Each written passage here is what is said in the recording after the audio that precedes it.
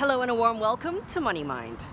Youth unemployment in China is at a record high, with 1 in 5 young people in Chinese cities out of work.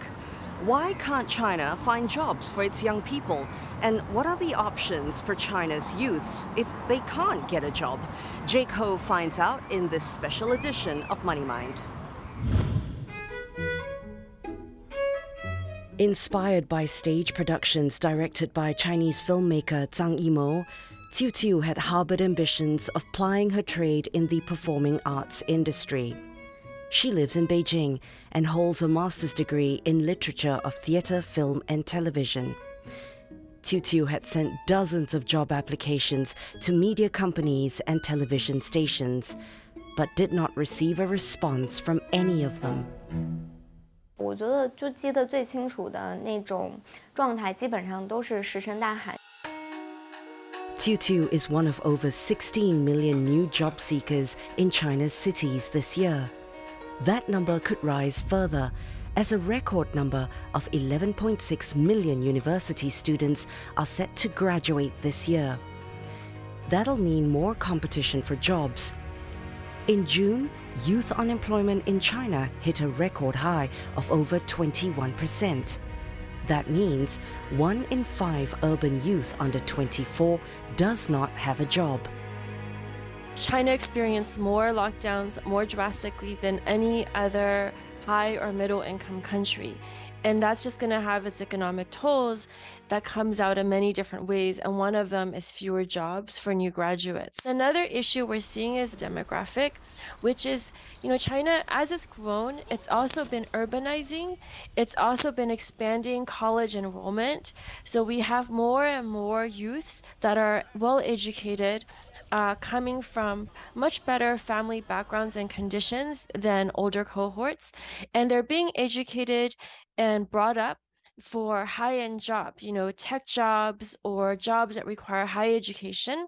And unfortunately, part of the economic slowdown means that those jobs are the ones that are in shorter and shorter supply. China's youth are bearing the brunt of the country's tepid economic recovery. Youth unemployment is 4 times the overall jobless rate. But the uptrend in youth unemployment also reflects structural factors. China is expanding its high-tech sectors and developing its advanced manufacturing base. But experts say not enough jobs have been created in these sectors. 我们的产业结构并没有从这种劳动力密集型或者低端劳动力密集型，然后转向这种高附加值的这样的技术或者是高水准的服务的这样的一个产业转向，我觉得还没有完成，所以你就会看到，好多这种受过高等教育的年轻人。他们也依然是去那种劳动力密集型的行业来工作，比如我们现在看到有很多研究生或者本科生去开滴滴，然后送外卖。我最近还看到什么清华大学的毕业生，然后去这个应聘有编制的环卫口的这样的一个工作。那这个口，我觉得高中生就够了，或者初中生就够了。Their priority sectors will be advanced manufacturing, semiconductors, electric vehicles, energy, new energy kind of industry. So these may require specific skill sets, which, the schools, because of such a quick shift towards these kind of priority areas, they may need to then train or come up with programs that are able to train new graduates in this area. Information technology and finance are among the most popular majors in universities. But recent regulatory crackdowns have hurt the private sector, which provides more than 80% of jobs in China. Since 2021, there is a financial regulatory tightening of several sectors that are major employers of the youth. And these are your real estate sector, your financial sector, your private education sector. So because of this tightening, and there is a decline in the amount of jobs available to this youth, so this helped to push up the youth unemployment rate. While most of China's pandemic-related measures have been lifted, the conditions for reducing China's youth unemployment are not improving. One key issue is the gap between the salaries that young graduates are willing to accept and the rate that firms are willing to offer. The mismatch reflects the extent to which the cost of living has outpaced the growth in salaries. Last year, jobs for fresh graduates paid an average of just under 6,000 renminbi, or around $830 a month. But the average price of a typical apartment in Beijing is now over 6 million renminbi. That's equivalent to 83 years of average starting salaries. 应届生对薪资的一些期望，可能跟企业的这种给付，它的这种之间也会有一些差距，所以这一些可能都会去加剧这个应届生求职过程当中它的一些就是期望与实际的这种差异。Tutu has since found a job in the human resources industry. She conducts data analysis for the organization, and she earns a monthly salary of about 14,000 renminbi, or just under $2,000. 不符合肯定是和我所学的一些专业会相差比较大一点。目前是因为从事的是一个运营岗嘛，因为我自己对于自己未来的一个规划，然后以及我自己觉得自己是比较擅长的职类的话，可能是偏向于管理类的。In a tight labor market, there remain jobs for fresh graduates. Despite the rise in youth unemployment rates, China projects that nearly 30 million manufacturing jobs could go unfilled by 2025. That's nearly half of all the jobs in the sector. And China's economy is still growing, though at a slower pace. There are still jobs, and those jobs still need to be filled. It's just that they're not the jobs that the educated elite youth want. 我觉得可能今年的这个市场来说，还是有很多的一些岗位其实是面向我们的应届生做一些开放的包括我们有很多的这种技术，还有就是一线的，就是做这种生产制造一线的人员，还有一些职能性的岗位，还是有这样的一些岗位去做这样的一些开放的。Like Tutu, young people in China may have to put their dreams on hold for now and just dig in. 我觉得就是要先去尝试第一步，先去多跟社会上的这些工作去多进行一些接触吧。Get the best job you can get, no matter how low it's paying, how disappointed you are. Take it and just work. And if things improve, you can change jobs. Still ahead, coping with the high cost of living in China's cities. 光是住房就会消耗掉你大多数的这个时间和金钱。Could putting down roots in the countryside be the answer for China's youth?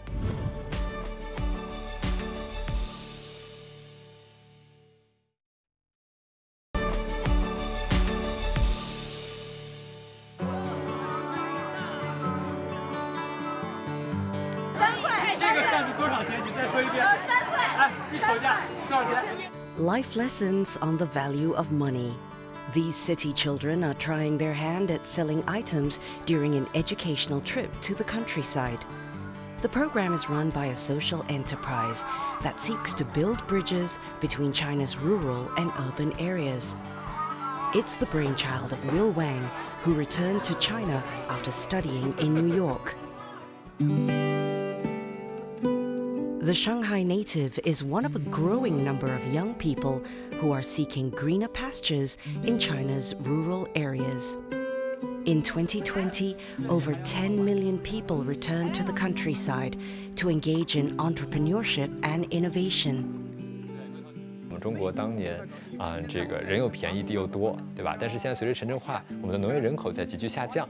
你想，农业人口变少了，但是农业的需求没有变。那在这个情况下的话，你只要能够掌握农业科技，你在乡村可以落更多的资产，那你的收入肯定是会变得更好的。Traditionally, young Chinese leave rural areas to attend university in the cities. But with more graduates in the job market and fewer jobs available, there's now a two-way flow of talent. In recent years, about 70% of university graduates have gained employment in small cities and rural areas. 最主要的我觉得是政策和环境的因素，因为乡村振兴在2020年这个被提出之后，就真的是特别的火这是一点。第二点呢，就是因为城市太卷，然后大家很多人不愿意在城市卷。那第三点的话，我觉得就是因为在乡村挣的钱不比在城市少它的消费还低，就是何乐而不为呢？我们现在可以在乡村非常便宜的，大概3万块钱就租到一栋非常好的房子，然后1年。对，然后那栋房子的周围，也许你可以有很多的想象空间，对吧？但是如果在城市当中，光是住房就会消耗掉你大多数的这个时间和金钱。The central government is actively encouraging rural revitalization. Beijing says it will pump more money into improving rural infrastructure. And that means that more city comforts will become available in the countryside. 我在这边其实移动是有满格的5G 信号的这就非常好。我刚来的时候是挑水喝的，因为在这个山区最难通的其实不是网，最难通的是水因为水山顶上或者山坳里面就真的是没有然后水管通下很难。但现在你看已经有了电热水器，对吧？而且电热水器的水是源源不断的。在乡村创业的一个很好机会是国家的政策在这些年把基础设施建设做得非常的好。But the modern comforts of urban living may not be something that young people are willing to give up. 如果是你要让年轻人自己选择在城市工作还是在农村工作，年轻人当然是会选择在城市生活了，因为城市更具有现代性嘛，所以它更符合年轻人渴望社交、渴望自由、渴望都市的这种繁华的这种场景所给自己的就是生活所带来的色彩。但是如果在城市物价又高，又找不到工作，这样的情况下，与其躺平摆烂或者回家啃老，如果还有一条道路说我到农村去广阔天地大有作为，也许他们有一部分人是可以到农村去的。China's countryside might be vast, but for now, more needs to be done before the rural areas can reach their full potential. The rural economy comprises a small part of the economy. So, for example, agriculture output is somewhere around $1 trillion compared to the whole economy of China, which is around $18 trillion. So that is about 7% of GDP. At most, I would say that it could provide for about 1 to 2 million jobs. But that would not be sufficient to absorb the number of youth coming into the labor market over the next few years. Taking the path into the countryside has helped these city children see a different side of their country.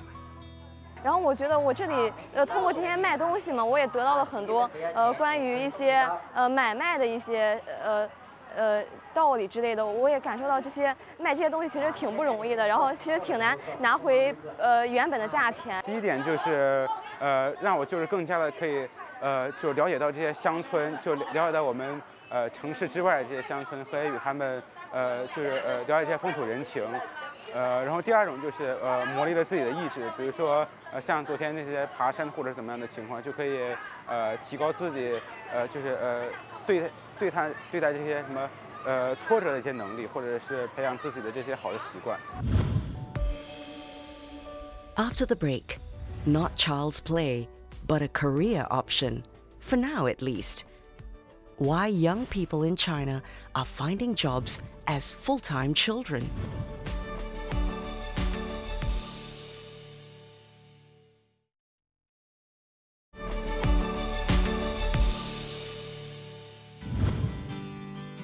Jiayi's typical workday begins at 9 a.m. She goes with her parents for a morning walk and accompanies them to the market for a grocery run. She then prepares lunch for the family before taking an afternoon nap. Jia Yi is 31 years old and lives in the city of Hangzhou in eastern China. She's part of a growing trend in the world's second biggest economy, young people working for their parents as full-time children. 就并不是说真的是为了这个父母给你发的工资也好，还是怎么样也好，是你真正的去享受这个陪伴父母的这个过程。那在这个过程当中，那可能去拿一些父母的这个报酬也好，工资也好，那我觉得也是应得的。Jia Yi used to sell clothes for a living, but the business didn't survive the COVID-19 pandemic. Since the start of 2023, she's been working as a full-time child.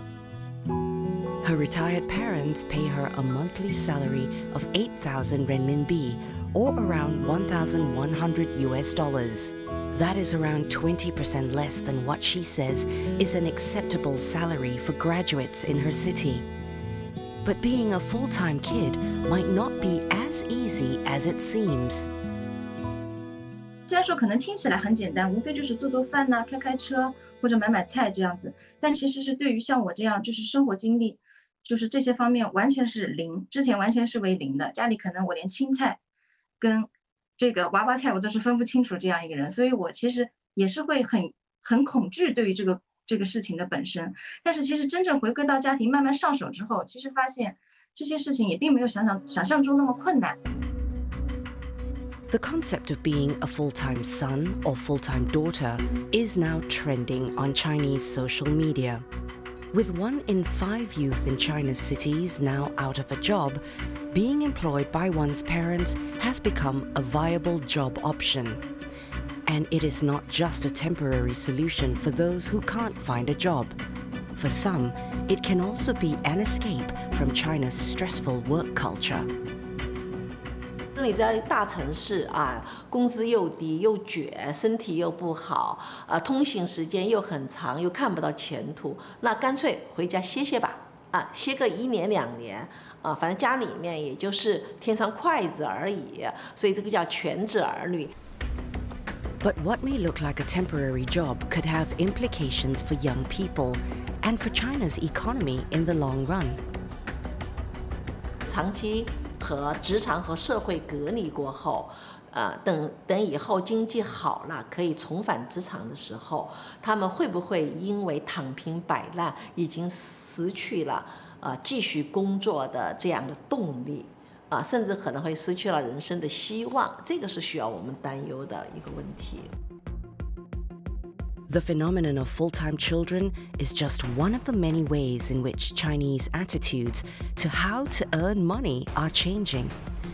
According to one recent survey, about 1 in 5 new graduates say they are not in a hurry to look for jobs. So in China, if you're from a city, even if you're not from a very elite or privileged family, your grandparents probably have housing. They own real estate in the city center, just from the housing reform in the 90s, right? That was just a transfer the government made during the privatization reforms in the 90s. That real estate is often worth a small fortune, like $500,000, $1 million in the city center. And so knowing that you have that to rely on also reduces the pressure to take jobs that you find personally not ideal for yourself. China's high youth unemployment rates have dominated headlines around the world. But there's more to these numbers. The majority of young people are unemployed because they quit their jobs first.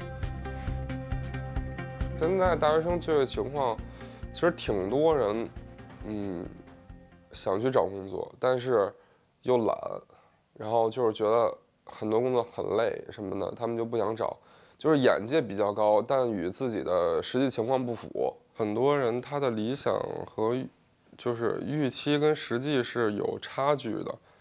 而且现在基本上大部分公司都有加班，就是不管是国企啊、外企啊，或者那些私企，大部分都要加班，还没有加班费。然后，所以现在的年轻人的思想就是，不想加班。然后，而且我每天的工作量也不能太大。然后我的收入也不能太低。 The young urban youth with college degrees, they have expectations that don't match the jobs that the job market can provide. Or maybe I should go a step further. Some of them might have expectations that no job market will provide.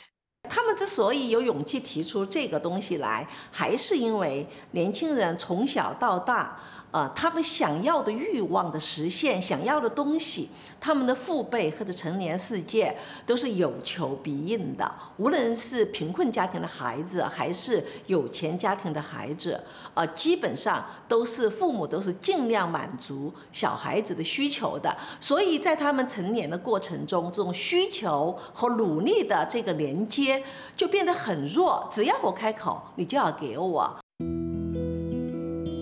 In Hangzhou, full-time daughter Jia Yi says the arrangement with her parents isn't just about money.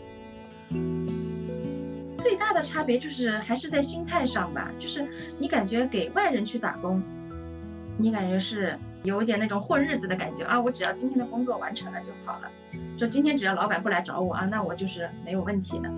但是给家里人打工，你就会看得很远，就是我今天做的这个事情，我可能是会在未来的日子，它会有一些就是收获的，包括我家里人也是这么觉得的，所以我的家人也是非常支持我回来做全职儿女，哪怕说可能钱少赚了，但是他们觉得得到的会更多，比钱还更重要的一些东西。China youth's unemployment crisis is expected to get worse before it gets better. In the second half of 2023, millions of new graduates will be entering an economy that has yet to pick up after China dropped its COVID-0 restrictions. We should be looking at youth employment being higher than it was before the pandemic, and we should be looking at that as a generational problem. Tough times ahead for China's youth as the country confronts a growing jobs crisis. This has been a Money Mind special. See you again next time.